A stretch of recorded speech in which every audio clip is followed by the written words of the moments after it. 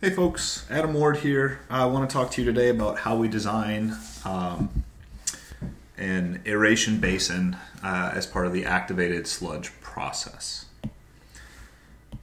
Okay, so just to remind us, our focus here is on designing this aeration basin as well as the recycling of some of the outflowing microbial biomass back to the inflow. We're not going to focus specifically on how to design a secondary clarifier today. We've already talked a bit about settling basin design in previous lectures, and so that all would apply to how we design something whose purpose is settling of constituents in water. Okay, so we're going to use this image a few times today, and so I wanted to just make sure we're all on the same page here. This is about coupling together three different mass balances. One is a mass balance on the flows of water, so we'll use Q's there, our volumetric flow rates. One is a mass balance on biomass, which we'll represent by an X, that's a concentration. And one is a mass balance on substrate, or the food source for the biomass, the BOD that we're putting in, and those will be represented by capital S's. Additionally, we've got several ins and outs to keep track of. So I just want to point out the nomenclature I'll be using today. Influent, so what comes in to the secondary treatment process, you can see has a subscript I. The return flows in purple have an R, so QR and XR represent the returns. Effluent, meaning what leaves the secondary clarifier, go with an E. And then down in the bottom right, where the image says WAS, that's waste activated sludge, and that has a subscript W. And that's referred to here as wasted because it's biomass that you produced, but you don't have any use for it. All you're doing with it is sending it on out of the system. So that's how much biomass is being wasted from the perspective of this unit process. Now, in general, that's not a bad thing. We're trying to create that biomass to pull the BOD out. Okay. So we're going to step through this. I want to show you a bit of where these equations come from and why they exist before we just pull on some of the most useful ones for design. So the first thing we'll do is establish a control volume around this entire process. So one input and two outputs, and we'll do a mass balance on biomass. And so on the left-hand side is our time rate of change of biomass in the system. Is equal to, we have one inflow, the influent in this case, QXI. We have two outflows, the term here being the effluent, and you can see that the amount of discharge leaving is Q minus whatever Q goes with that waste activated sludge. We have a third outflow, or a second outflow, a third term, which is the waste activated sludge. And then the last two terms here represent the growth of biomass within the aeration basin and the decay or ultimate death and removal of biomass in the second term. So those take the Monod kinetics that we looked at in the previous lecture and put them into this KVC format that we've used on our mass balances before. And again, all of those terms have units of mass of biomass per time. And we can go ahead and simplify this equation a little bit. We can assume that we're operating at steady state. We can reorganize. And you'll notice I've made the assumption here that the biomass that is coming in, so X, it should read XI, and the biomass and the effluent are negligible. You don't have to do that, and in several slides here we'll kind of pull back around and look at what this would be if you keep those terms. For simplicity to derive this, I'm going to drop those, but I'll show you later where they would come right back in.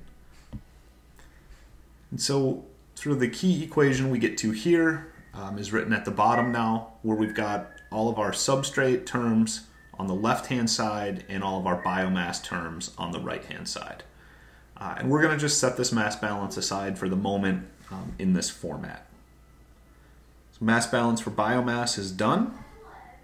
We'll do the same thing for substrate with the same control volume. And this looks quite similar. We've got our time rate of change of substrate on the left is equal to inflows minus the waste term minus the effluent term. And then here we've got the term that describes the use of substrate. And what you can see in there is sort of that first term in the right-hand most term there, the mu max S over Ks plus S. That's sort of acting like the reaction rate. That's how fast we're using up substrate. The 1 over yield times substrate is actually equivalent to the biomass. So we're kind of doing a unit conversion there, if you will, and then the volume. So this is a KVC term, just like we've seen before for first order reactions or first order like reactions.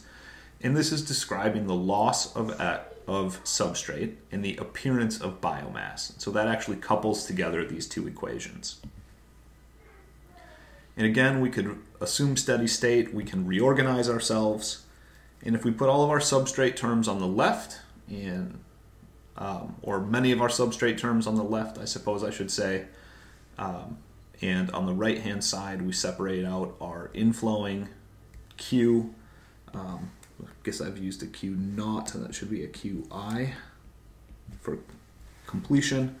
And those S's should be SEs. We get this simplified equation. So from the previous two slides, you may notice both of the equations that we got to have the same terms on their left-hand side. And so we can actually combine those two together. And so this is really handy. This gives us one equation that describes our design, and it's got virtually none of the kinetics stuck in it. Right? This relies on knowing something about your inflows and your outflows concentrations, but it doesn't rely on the underlying kinetics of the equation at all. And so this can be a handy design equation. All the terms here should be known, specified, or something that you can derive from a laboratory test, and this is a great equation to use to solve for volume. Okay. Also in the design process, we want to keep track of how long the biomass spends in the system. This goes by several names. People call this solids retention time, SRT. They call it sludge age, or they call it mean cell residence time. And all of these are used interchangeably. And what they're asking is, how long does a microbe actually spend within this system? And so we've done this before, right? These characteristic timescales are about how much of something you have in the numerator divided by how fast you're removing it in the denominator. And so in this case, how much X do we have? It's the volume times concentration of biomass. That's how many microbes. And there are two ways they're removed. One is with the effluent, the left-hand term in the denominator, and one is with the waste-activated sludge, the right-hand term in the denominator. And this is often abbreviated also with a theta C. So theta and that subscript C to describe sludge age. If you made the same assumption that I made earlier about the effluent biomass concentrations and the influent biomass concentration, Xi, then this term would look as I've shown here in orange. Now, what is important here is this is the inverse, or 1 divided by what we've had on the left-hand side. So it's flipped over. So we can actually take this definition of solids retention time, and we can relate that to the equation we had drawn on the previous slide, that we had written on the previous slide. So this equation, again, is very helpful to us in design because it links together several of the variables that we care about. And just to reemphasize again, that theta C, solids retention time, SRT, sludge age, mean cell residence time, MCRT, those are all interchangeable terms for the exact same description, which is how long does a microbe spend inside of the system. Okay. One last important thing we want to think about here in design is what's called washout. And so you can imagine a case in which your system is so small that it's actually being flushed out before the microbes have a chance to grow. And so in that case, you would basically be creating this flow-through system, but your aeration basin won't do anything. It won't actually achieve treatment because you don't give the microbes enough time to reproduce. And so we can take one of the equation from the previous page and say, well, if that happened, effluent concentration would be the same as inflowing concentration of BOD. You wouldn't get any net removal. And so you can actually use this to check yourself on what is that minimum theta C, or what is that minimum solids retention time that I need. In general, design will occur by calculating what that minimum would be and multiplying it by a safety factor. Mine suggests that might be anywhere from 2 to 10. Other literature has suggested that may go anywhere as high as 70. But the idea here is that we want to create a system where we're giving microbes more than enough time to reproduce. It's critical to our treatment that those microbes have a chance to reproduce, to grow new cellular material, and actually use that substrate that we're providing. So, just to summarize a handful of important design equations that we want to think about.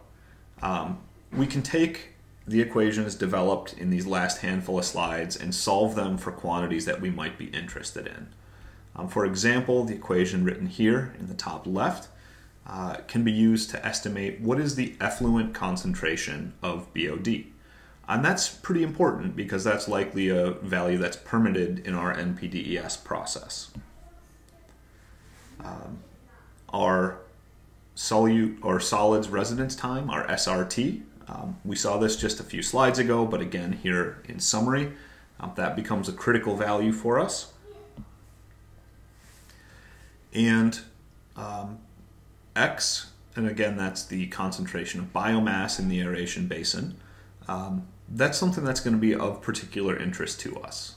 In general, X is something that we might specify so that we'll know about the concentration of biomass we'd like to maintain. We don't want too much to get into this overcrowding problem. We don't want too little because it would be inefficient. And you'll see I've noted there in red, that's a tau on the bottom. That's our hydraulic residence time. So all of these are versions of the equation we looked at previously, but reorganized to solve for some of the variables that we're interested in. All right, a handful more considerations that we might want to keep in mind as we're going through the design process.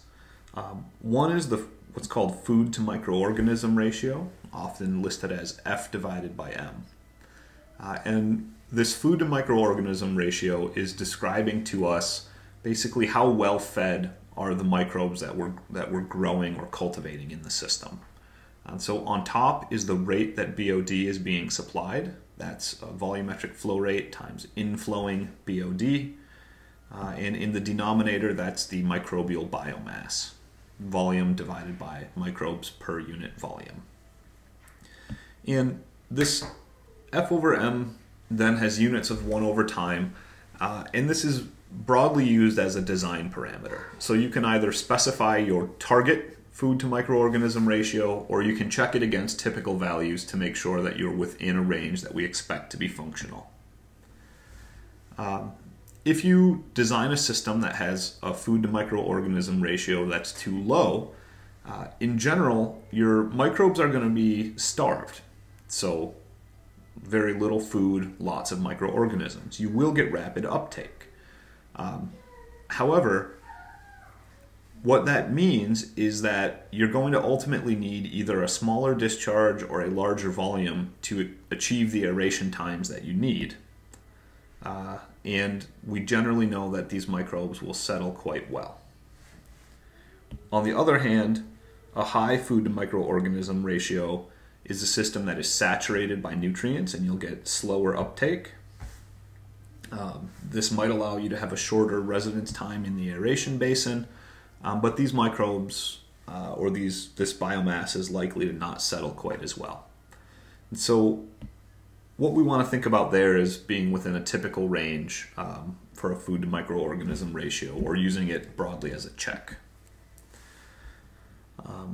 In our potpourri of things to keep in mind, next up is settling of microbial biomass. And apologies for the slides flicking back and forth here as I'm narrating. I'm having a little trouble with it today, but we'll roll with it. When we want to think about how well our biomass is settling, what we'll typically do is take a 1 liter graduated cylinder, and we'll fill that with our mixed liquor. We'll let that set for 30 minutes, and then we'll actually measure the volume of biomass that has settled out after 30 minutes. And so you would read where that red line is on the graduated cylinder. We use this to calculate something called a sludge volume index. And the idea here is we want to know what is the volume of sludge after we let settling happen for 30 minutes, normalized to the mixed liquor suspended sediment concentration. So this will come out in units of milliliters of sludge per grams of suspended solids that you put into the cylinder. And in general, a sludge volume index in the range of 50 to 150 would be an indication that you're producing sludge that has good settling characteristics.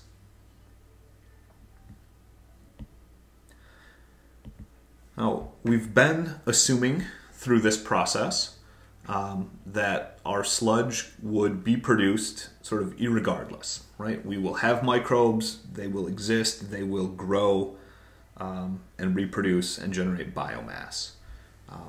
One of the things that we can do is ask how much sludge is produced, and you can estimate that as this px, and that would be in mass of sludge per day, for example. But we should double check that we have the sufficient ingredients, if you will, or the nutrients that we require in order to allow the microbial biomass to grow. So we need to basically check that we can create biogeochemical conditions that will let our biomass continue to thrive. We do this in a few ways.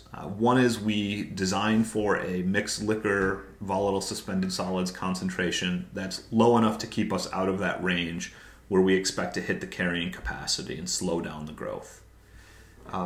Additionally, we do like to check and make sure that there's enough of each of the major nutrients required for those microbes to actually produce new biomass. And so if we take a typical microbial biomass of approximately 60 carbons to 87 hydrogens to 23 oxygens, 12 nitrogens to 1 phosphorus. And you could think of that as sort of a Redfield ratio for microbial biomass in these basins. We can use the stoichiometry there to find out that we need to have about 0.112 times that sludge production rate of nitrogen coming into the basin.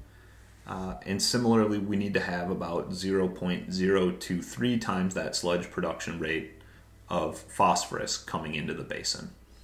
And so these are simple checks, but if we are not providing enough nitrogen or enough phosphorus into the system, we're going to inhibit microbial growth, or perhaps we'll favor the growth of a different organism that won't settle as well.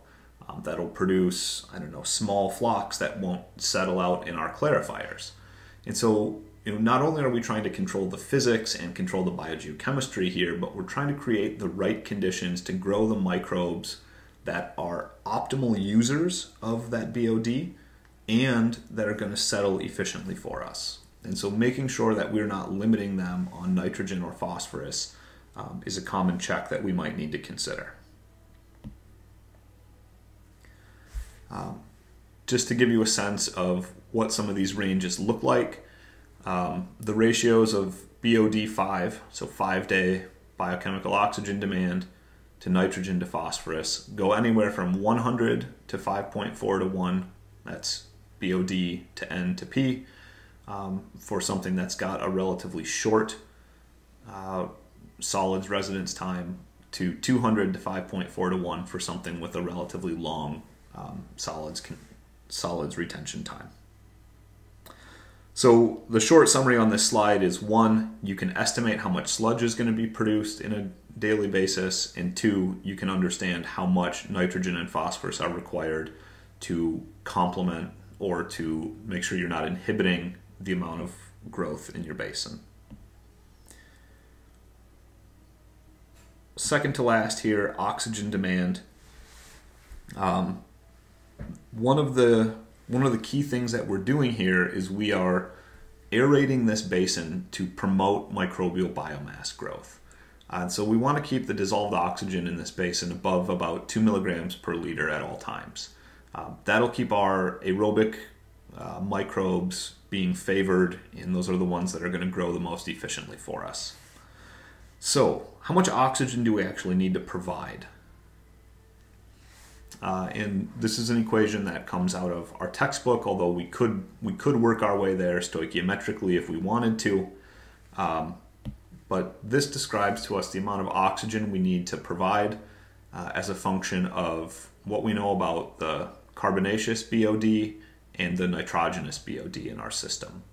And so those first two terms are basically taking discharge Q, using that to scale how much of your substrate S was removed. So Si minus Se gives you how much substrate was removed.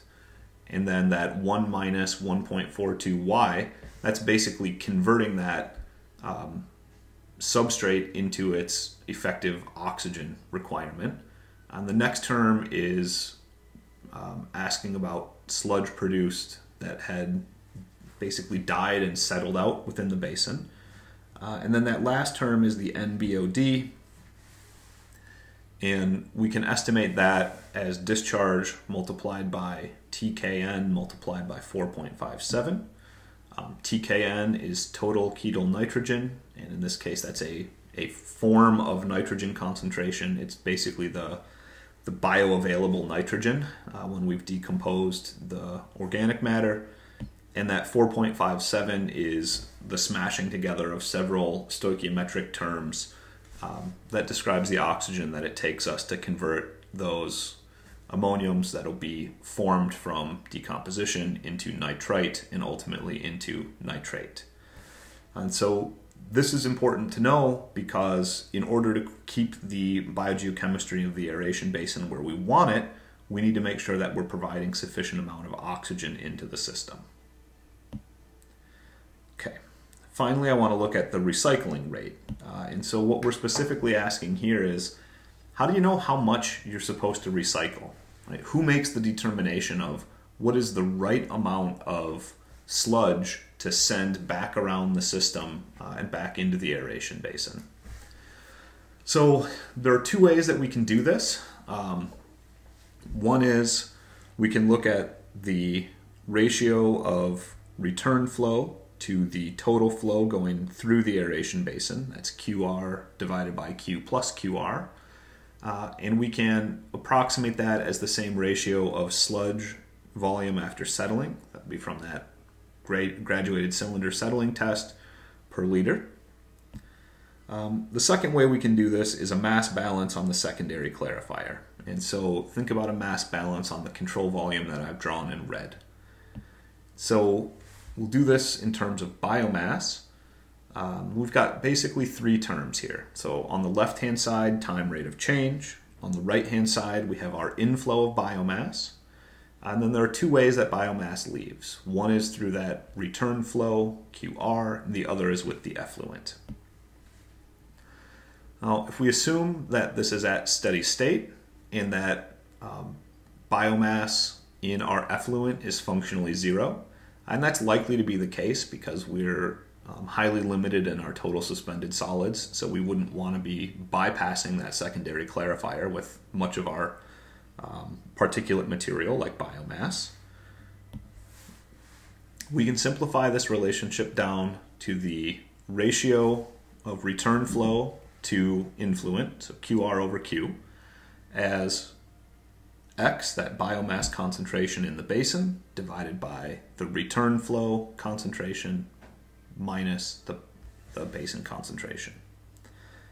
Now, we don't know what XR is, but we do know that an upper limit for it can be approximated as 10 to the 6th divided by that sludge volume index. So that's a 10 raised to the 6th power in the numerator, sludge volume index in the denominator. And so we can use this equation, QR over Q equals X divided by 10 to the 6th over SVI minus X, to actually estimate that return flow QR. And I'll note what you're doing here is you've approximated this as the maximum return flow rate. And so what that means is you're figuring out here what is the minimum return flow that I ought to keep. All right, folks, I hope that helps. There's quite a lot of variable soup going on here, but we will try and talk through that in class and get everybody straightened out on exactly how to go through the design of one of these. Thanks all.